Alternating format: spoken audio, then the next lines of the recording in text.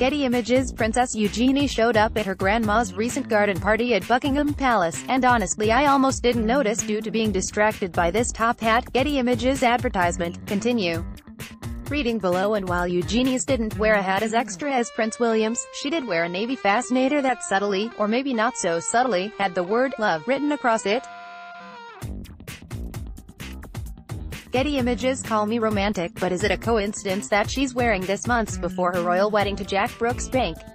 I think not. This is quite clearly a sweet and subtle tribute to her fiancé, and I, for one, wish more people would incorporate their feels into their headgear. Advertisement. Continue reading below. FYI, Princess Eugenie and Jack are getting married on October 12, 2018 at St. George's Chapel in Windsor, where Harry and Meghan just tied the knot.